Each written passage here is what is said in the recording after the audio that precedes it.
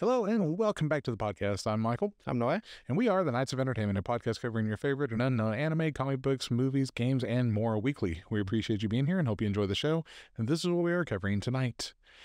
Unfortunately for everybody, we have the third Robin Williams movie in 3 weeks. Last one of the trilogy. Now we have The Angriest Man in Brooklyn. We should do one where a series where we take an actor and watch every movie thing they've been in. For like, it'd be like, God dang! Welcome to the Robert De Niro saga. Oh God, imagine the Nicolas Cage ones. Welcome to. Oh God, as many as he's made. It'd be a good series though.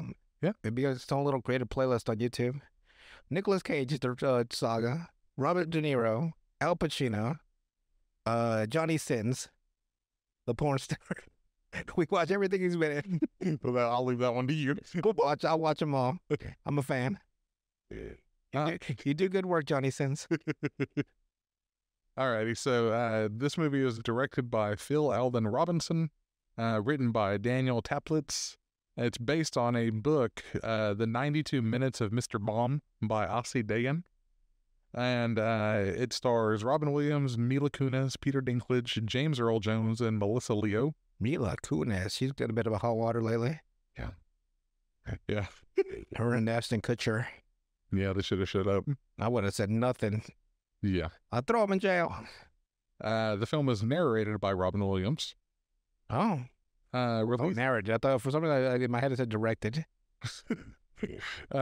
Distributed by Lionsgate. Released in May 23rd, 2014, which is the same year that Robin Williams passed away. Running time of 82 minutes, and it grossed $615,000. I guess it'd be $1 million. Yeah, 615 million. Let me see. Yeah, because the way they write them, I'm assuming it's 615 million. That is $615,000. I know it didn't just make that much money. Yeah, because I was like, $600 million. 600 million sounds more. $615,198.12. I'm assuming it's more than that. My guess is 615 million. They just didn't put the zeros at the end. I don't know. It doesn't seem like a lot, actually. We can check. Huh? Let me see. The movies don't. So yeah, 615,000 is what it made it in box office. Yeah, they broke the bank. Rotten Tomatoes, the critics gave it a 9%. That explains a lot. Audience gave it a 30%. Damn, no one liked it? Is it one of those movies where only I would like it, like the movie Lock with Tom Hardy? I found it funny. Because I fucking love that movie. Is this the movie where, what's his name? C.K. Lewis? Is that how you say his name? Louis? Louis C.K.? Louis C.K., where he bangs Mila Kunis? Oh, yeah. Yeah. I don't want him to see him bang anybody. Nothing against you, Louis, but you know. Right. Come on. This is what some of the critics had to say about it, because these are just... with a runtime of about 80 minutes, this treatment still feels padded with moments that feel utterly useless because they're not fully developed or simply used as a matter of convenience. And that was by Nicholas Bell. But he reviewed it a 1 out of 5 on August 30th of 2019. Why would you wait that long to review it? As a critic. He had a backlog. That was the last one. It's like, Jesus Christ, though. We have Morgan Rojas from Cinemacy. The Angriest Man in Brooklyn is surprising, but for all the wrong reasons. And this is from 2018. We have Tony Macklin. The Angriest Man in Brooklyn is like a brilliant clown stumbling off stage accompanied by a kazoo. Scott Nash says, the message of the movie is not to waste the time you're given.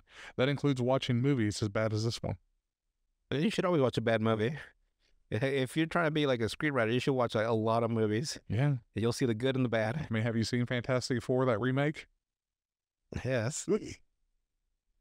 I'll never understand who got paid. Whoever wrote it, right? It must have been a banger, right? Because they greenlit it. Yeah. And then whoever rewrote it must have lost their fucking minds. Dustin Putman. Tonality and creatively messy. and filled with an entirely too much shouting. In the case of The Angriest Man in Brooklyn, less would have been much, much more. Jeff Beck, The Angriest Man in Brooklyn, is a film that's never sure which way it wants to lean, leading to a very confused tone for the movie that has nothing original to offer in this cliche-filled storyline. I don't know where I got cliche. Cliche. Because we didn't have the E, the cliche. The little E with the little dash. Yeah, he didn't have that. Or I guess he got apostrophe on top of it. He just put cliché. See, he's a critic and he can't even fucking type. So, guess that autocorrect does people dirty. I'm always saying fuck, not duck. If anybody has a question about it, it's fuck, not duck. Leonard Moulton wrote, The Angriest Man in Brooklyn doesn't seem to know what chord to strike. It veers wildly from madcap farce to social satire to sentimental family drama. Peter Dubridge says, a schmaltz opera that indulges Robin Williams' most melancholy tics and themes. And it goes on and on and on. Is that me, or has this train gone by like 4 times since we started recording? Yeah. Jesus Christ. It's fun to live close to train tracks. Alrighty, we have Robin Williams as Henry Altman. We have Mila Kunis as Dr. Sharon Gill. We have Peter Dinklage as Aaron Altman. My boy Peter Dinklage in there? Mm-hmm. That should be a porn star name. I don't know what he's waiting to his life. What mainstream? Should be going to porn. Melissa Leo is Bet Altman. Hamish Linklater is Tony Altman. James Earl Jones is Reuben. Sutton Foster is Adela. Richard Kind is Bixfield. Let's see. Louis C.K. is Dr. Felding. Wait, so is he in this movie, or does he just narrate it?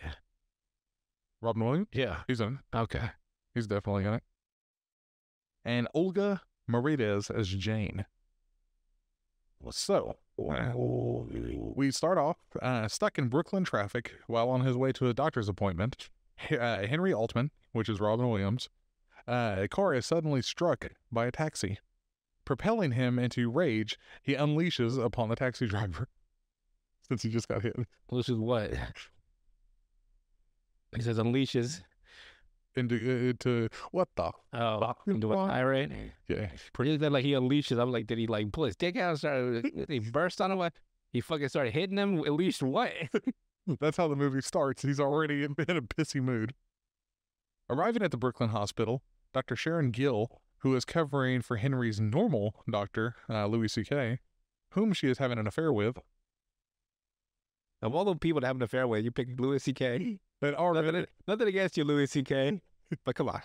And he's as soon as he goes in there, Henry Altman's like, "Oh, son of a bitch! It's not my normal doctor." Yeah, I'd probably feel the same way. Who the fuck is you? Examining scans of his brain, she informs him that he has a brain aneurysm with a poor prognosis. And he's like, "The fuck is it? Just tell me what the fuck is it?" So he's just the angry Robin Williams. Yes. He erupts, throwing insults at her and demanding that she tell him how long he has to live. She tries to dodge the question, but Henry is persistent. Panicking and overwhelmed because she's kind of on pills, too. Oh, man, come on, Mila. Like pain pills? Yeah. You're better than this. Or like where she... Antipsychotics? Not antipsychotics, like pills like probably Xanax. Anxiety pills? Yeah. So she panics and she's... Sharon sees a cover of a magazine that says 90 minutes and blurts that out to him. And he leaves irate after that. Talking with another doctor, Sharon realizes the consequences of her actions. She will surely be fired and lose her license for telling him this. She resolves to find Henry and put him into an immediate care center. Because he walked out like, the 90 minutes? Jesus. Son of a bitch. Did this turn into the movie Crank? Wow. Have you ever seen Crank? I believe so, yeah. Oh, boy. That's a roller coaster for you. Henry arrives at his family law firm, storming into a meeting between his brother Aaron and clients. Aaron's Peter Dinklage's character. My boy. My man. He asks what a hypothetical client with only 90 minutes to live should do. One says make love to his wife one last time. Henry then rushes home to his estranged wife, Bet, only to catch her having an affair with her neighbor. Damn. Threesome it is before I die. Meanwhile, Sharon learns Henry's case is serious enough that he could potentially die at any minute. So she was one. Yeah, she just didn't know that. Oh boy. Yeah. That's right. He didn't. Oh, he doesn't have time to turn into Walter White. No. Jesse, you want to cook it? I'm watching Breaking Bad right now. Hey, Jesse, let's cook it. Sharon arrives at Henry's office, where she tells Aaron of his brother's diagnosis. Wait, let me. I was watching Breaking Bad, right? And spoilers, guys, if you haven't watched it, but you need to get on that. There's a scene where his wife wants to divorce because she finds out that he's making meth. Yeah. And he moves out to a different apartment, and she calls him on the phone because he keeps trying to harass her and try to get his son back, right? And she tells him on the phone, he's laying on the floor because he just had a bender. Yeah. Like he had a bender. He's in his underwear, it's fucking, it's Hank, or it's not Hank, it's Hal from Malcolm in the Middle. Yeah. So he's just in his underwear. And she says, like, if you don't leave us alone, I'm going to get a restraining order. And he climbs to the phone. He grabs the phone. The phone doesn't, it did disconnect before they can talk to her. Yeah. Because she left it on his voicemail. And he just flips. And he's like, restrain this. And he starts fucking rubbing his dick, restrain this. And I'm like, what the fuck is going on? And I went back, like, Netflix can look at my algorithm. I went back 15 times. Yeah. To the point, restrain this. And he was grabbing his dick, restrain this. He's so fucking mad. I'd never get over fucking Hal from Malcolm and grabbing his dick. He did it once before when he quit his car wash job. Yeah. He said, wipe down this. He fucking grabbed his dick, wipe down this. Well, back to the movie. Restrain this. So she arrives to Henry's office, where she tells Peter Dinklage, his character Aaron, Wait, so let me get, they're brothers or they're brothers. Peter Dinklage and Robin Williams in this movie are brothers. Cool.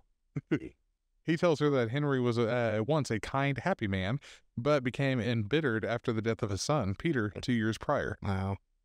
Meanwhile, Henry makes more stops on his quest for redemption, including attempting to contact his surviving son, Tommy. He had disapproved of his son's choice to become a professional dancer, creating a rift, and not a stripper, not a professional dancer like that. That would have been funny. That would have been awesome if he goes to the strip club, right, and his son's just clapping cheeks on the dance floor. Fucking his cheeks are just fucking bouncing. So I need to talk to you, son. Could you get down from the pole? He makes a recording telling Tommy that he loves him, but flies into a rage halfway through and passes out. Wait, what is he? Why does he have such a temper? Yeah. Because he goes to make a recording of himself, because he's wanted to film himself one last time because he thinks he's going to die. Yeah. So he goes into a pawn shop that James Earl Jones is the store person there. Interesting. But James Earl Jones plays a character that has a bad stuttering problem. So he goes in there and he's like, I just need I need a camera, something, right? He goes, wanting a camera. Do you want this one? Oh, he must have lost his shit. He was getting more and more and more pissed the entire time. And then, fuck you, man. When he left. Jesus. So he recorded himself and he asked the homeless person if he could film it. Why just put it on the fucking table? I don't know what the fuck's going on. It's funny. So you got the homeless guy trying to film him to show that like he's trying to make a video for his son. Yeah. Saying that he loved him and stuff like that, but then he gets more and more pissed about all the things that he hasn't said. So he starts going into kind of a rage and then passes out from that. And what, the homeless guy walks out with the camera? Yeah. Well, fuck it. Yeah. When Henry regains consciousness, he goes to the Brooklyn Bridge, intending to jump off. Sharon finds him there, apologizes for her earlier behavior, admitting that she has no idea when he might die. How did she find him? She kept going around trying to figure out where the fuck he was. That is the worst plot line yes. I've ever heard of. She found the homeless person that had the camera, and she paid him for it, so she got the camera back. How did she know about the camera? Because she like following where he had been. So she somehow makes was she a detective? Kind of, she played almost a detective character. Yeah. So she finds him eventually, and she begs him not to jump, saying that her career and by extension her life will be over if he does. And at this point, he doesn't give a fuck. I imagine. Why would you do that to someone? Why? Henry still leaps off the bridge. Oh, wow. However, and Sharon rushes into the river, dragging him to shore because he floats down the river. It didn't, how high is the Brooklyn Bridge? So you'd crack all your shit hitting the ground or hitting the water. It is decently high, but yeah. This movie is highly illogical. He realizes it's a second chance for life after she gets to the shore and he's still alive, and asks her to help him make things right with his family. Checking her watch, he sees he only has 19 minutes left after she tells, because this is all happening within her telling him he's got 90 minutes to live. Didn't she just tell him that she made a mistake or something? Yeah. So how does he still assume it's 90 minutes? I guess he doesn't believe her. God dang, this movie's Sharon, place. Sharon hails a cab, driven by the same cabbie who hit Henry that morning. Oh. Yeah. The men begin to fight, but she momentarily blinds the driver with pepper spray and they take off in his cab. So they steal his cab. She's not exactly, I mean... She's not a great person, no. Not that. I mean, if she's trying to keep her job, she ain't doing a good job to begin with by stealing a fucking cab. Well, she could always say, well, I had to get him to the hospital. By pepper spraying the duck. Mm-hmm.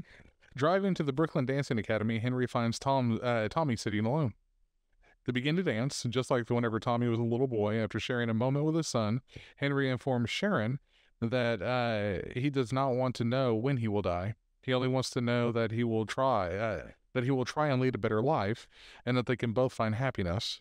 After he makes fun of her, basically, he's like, "You need to get off the pills," because she tells him how it's like my life is gonna be over, and it's like I've been taking pills. Because she starts going off too, because she can't take it no more. I've been taking a doggy by Louis C.K. Yeah, I saw that scene somewhere without the context of the whole movie. He then collapses on her shoulder, exhausted.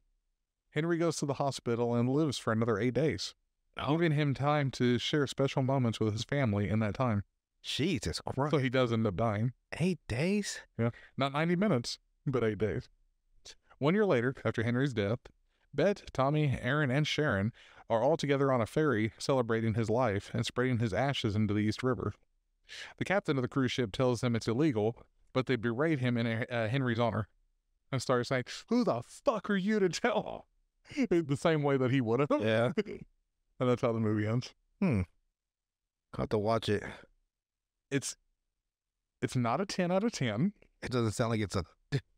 But I think that a lot of the people that who watched it were expecting something else from Robin Williams.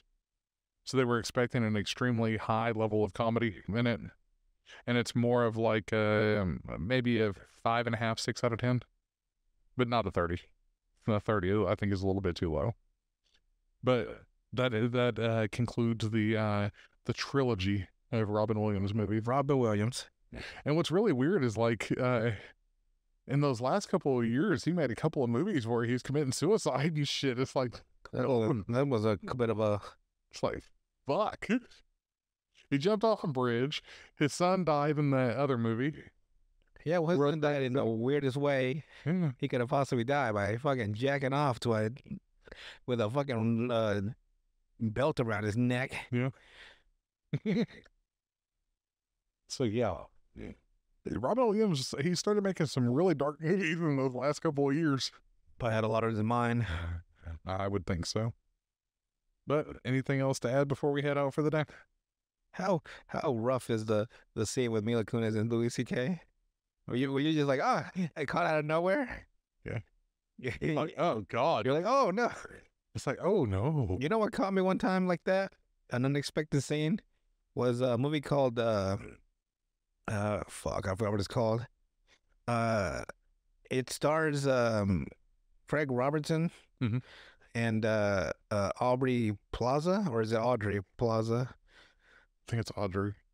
I forgot what it's called. And don't quote me with the title, but basically, this woman leaves her husband because she sees that there's an article in a newspaper or something, or in a commercial, that one of her ex-lovers or boyfriends or someone that she knew was back in town and having a seminar at the hotel. So she leaves. The husband gets upset, and he follows after her with one of his friends. But then they're looking for her, and so one of his friends decides to go to the bar to get a drink. This bigger woman, the guy's big as it is, he's a large man, and the woman's also large. So they're both BBWs. They're big, beautiful, BBP, big, beautiful people. And he takes the whole swig of beer, and then he does a burp, and she giggles, right? Because I guess she found his burp attractive. And then, like that, and then they're just fucking doggy. Both of them are ass naked. There's just so much meat on screen, and he's screaming, "Who gave me that beer?" And she's screaming, "I gave you that beer. Who gave me that beer? I gave you that beer." And I'm just like, whoa, this was I mean, like unexpected. I don't know. I was like, let me rewind real quick. So it caught me so out of, like, I was, because sometimes you just like watch the movie and it just catches you. There's a scene that'll catch you, and you're just like, it'll like, you might be watching it like the background, right? Yeah. And then it'll just like hit you like, whoa, wait, hold on, what's going on? See, for me with the Louis C.K. thing, it's skip 15 seconds, skip 15 seconds. Nobody wants to see. You gotta watch it all. No, not with Mila Kunis. No, not Louis C.K. Oh God, no. Nobody wants to see that shit. I'll see everything once. You only live once. Might as well enjoy the life. All right. And with that, we will see you guys on the next one.